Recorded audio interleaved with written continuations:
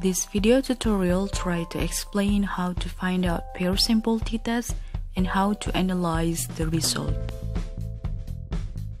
First, I'm going to explain what is exactly pure simple t-test and what is the functions of pure simple t-test.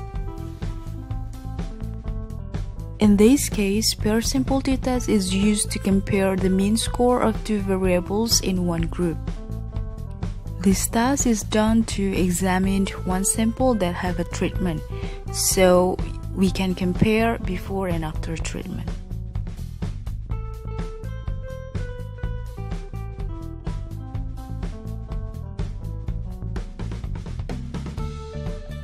I expect that the explanation is clear enough, and here I have an example how to find out pure simple t-test. I have two kind of score here, pre-test and post-test. While students didn't get any treatment in pre-test and they have a treatment, think per share strategy in teaching and learning process, then they got post-test. Okay, first you block the score.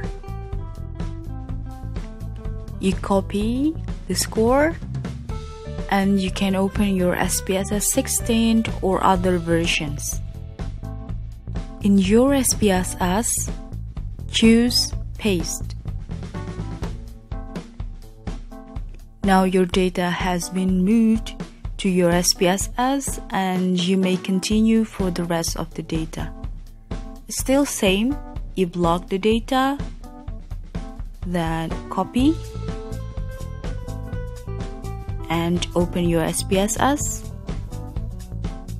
then paste again.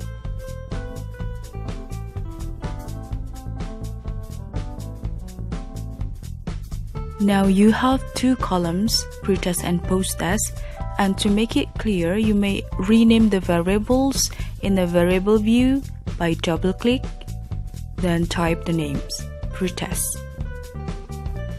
You don't have to give any space or symbol. It also same with the second variables. You may rename with post-test. You may also change the decimal into 0.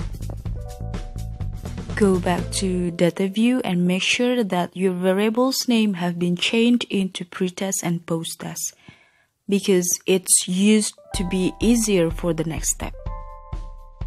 To find out pure simple t-test value, you choose Analyze in the upper taskbar, then Compare Means, and choose Pure Simple t-test.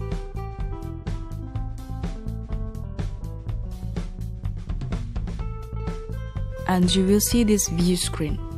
You have to move pre-test and post-test variables in the pair variable box. Click the variables and this arrow. You have to do those steps twice for pre-test and post-test variable.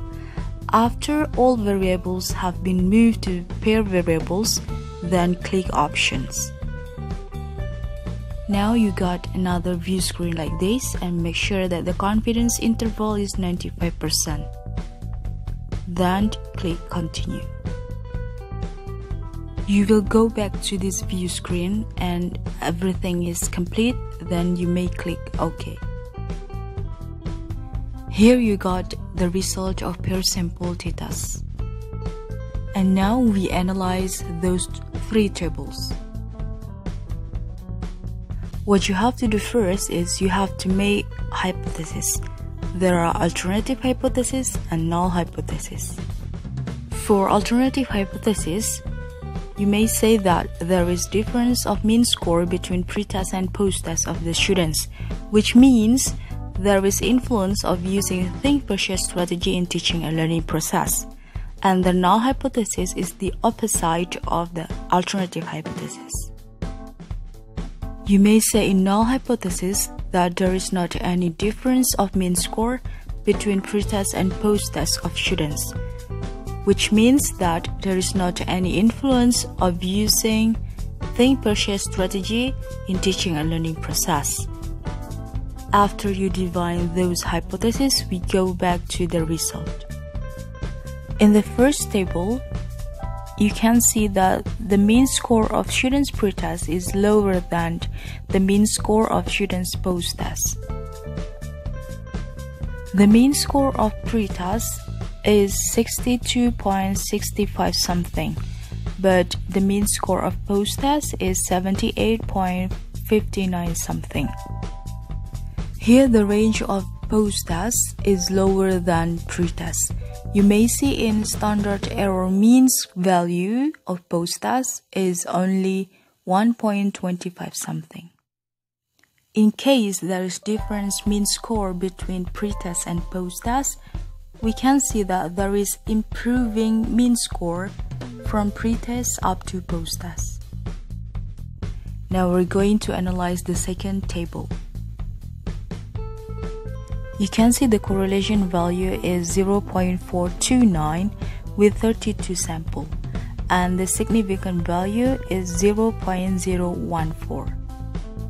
We focus on the significant value, which is 0.014 is less than alpha, in which 0.05.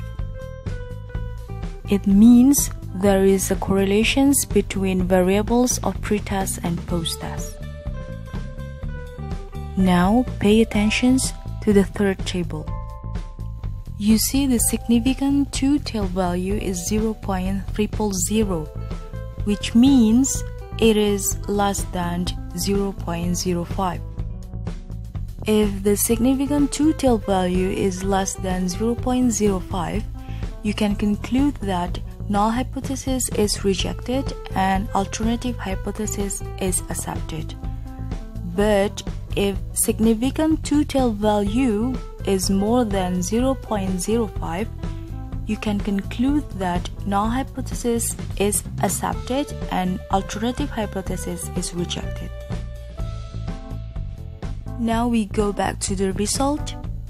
Here the significant two-tailed value in the third table is less than 0.05, which means the null hypothesis is rejected and alternative hypothesis is accepted.